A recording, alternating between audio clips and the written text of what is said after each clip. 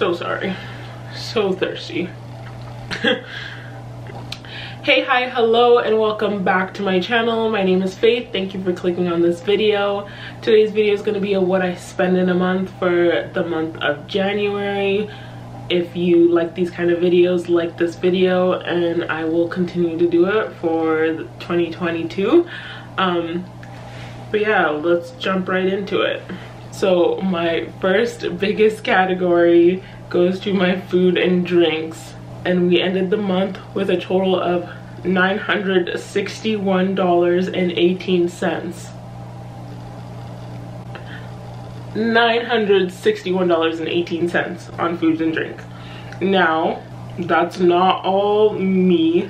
I do also buy groceries for my household, so approximately half of that, being just over $500, went to groceries, and then $400 went to me personally spending on food and eating out.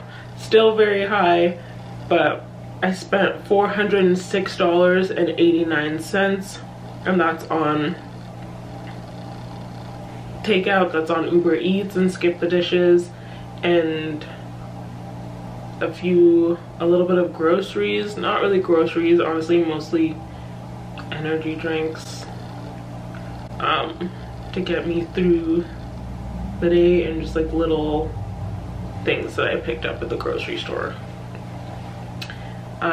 If you don't know, I don't drive, and so my transportation costs are split between my monthly bus pass, which is $112, and my very frequent Uber rides, which means I spent $479.11 on my Ubers.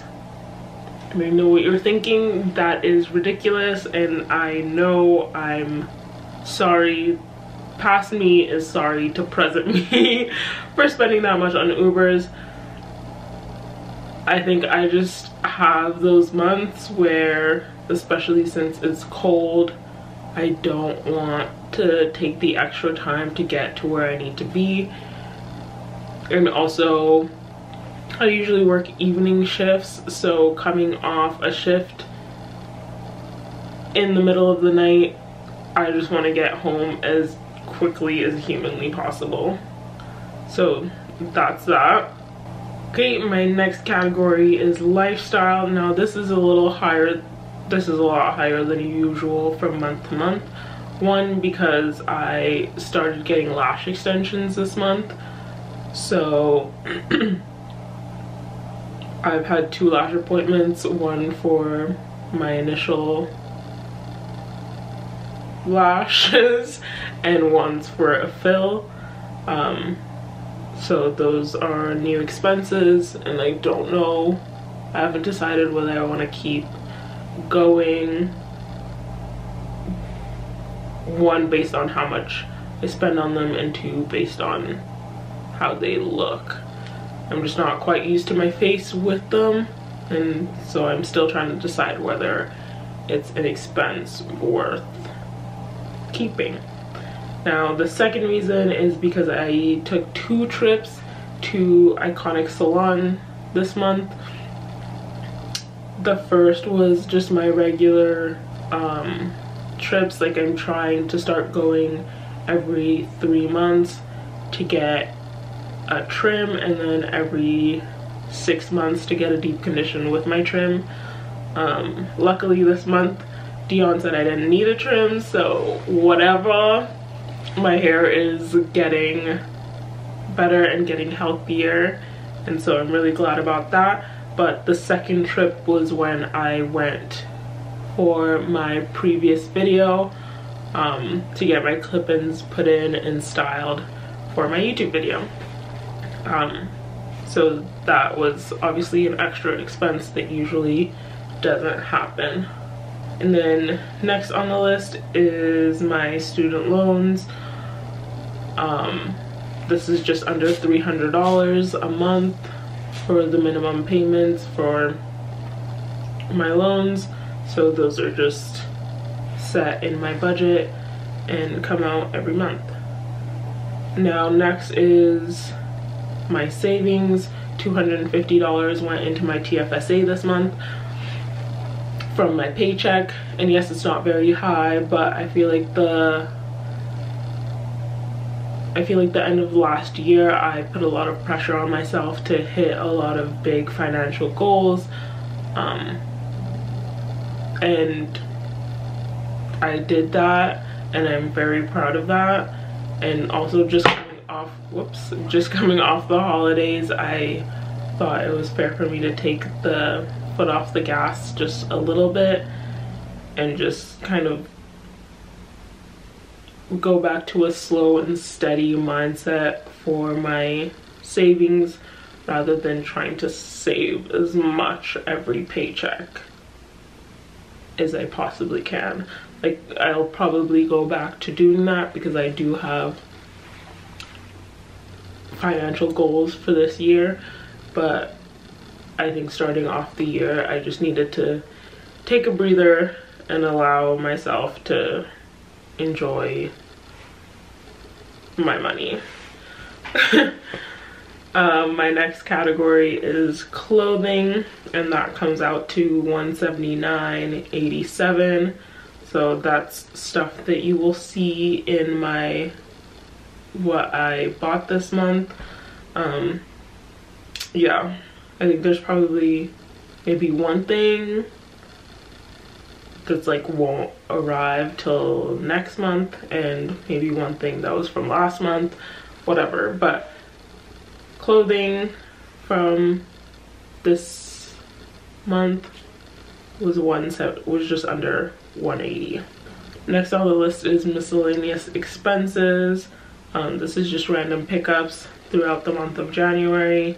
Nothing too exciting, but it comes out to $164.87 for those expenses. It's like 6 transactions, nothing crazy. Like, one is my collagen, my Vital Proteins collagen that I get every few months.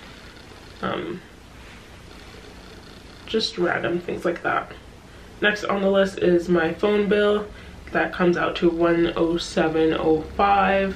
I'm just going into the end of my 2-year contract where my phone finance was also on my bill, so it has dropped a little bit from that, thankfully. And then my next category on the list is my subscriptions. So Spotify, iCloud, and Netflix. And another couple.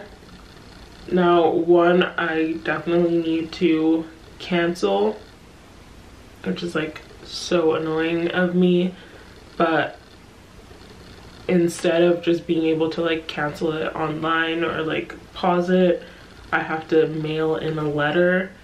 And obviously that's how they get you, is that like if it doesn't take less than 5 minutes to just cancel it, you end up putting it off, which is what I've done. And then kind of along with subscriptions is my gym subscription.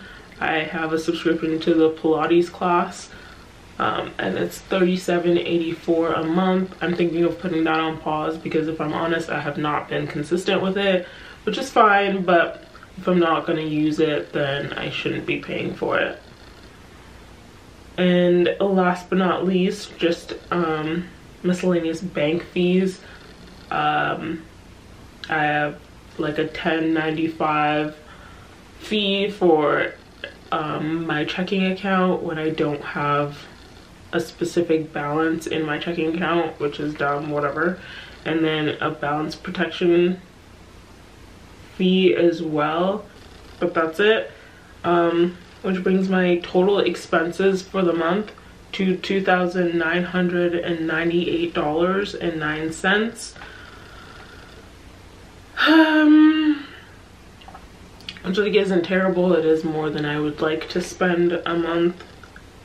I just need to work on, one, obviously my transportation costs, because I just need to not be a lazy bum and actually like get ready early for work, leave early for appointments,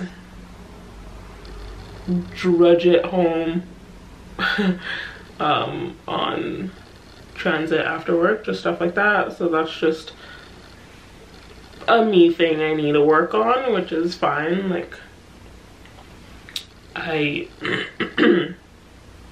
that's why we look over our transactions for the month to know where we maybe went wrong and where we can improve on. The other category being food. I work a good 5 days a week, sometimes 6. And I can definitely say for the last few months I've gotten really bad at cooking. Like, I've just like completely stopped cooking full-on meals. And so that's where that's kind of just a lot of delivery. And so that's another thing that I need to just like check in with myself, like,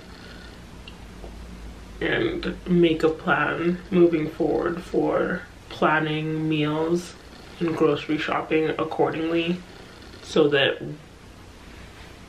I have things to eat at home and don't resort to just ordering out. Anyway, yeah, that is what I spent for the month of January. If you have any questions, comment them about down below. If you enjoyed this video, like it so that I make more of them. It's scary coming on here and kind of talking about money, which is really personal, but I mean, how else will we learn about our money and just like be more comfortable talking about it if we don't just start talking about it? Anyway, leave your thoughts down below. I really enjoyed filming this. It's literally pitch black outside and it's 5:50, but whatever. Thank you so much for watching, and I'll see you in my next video. Bye.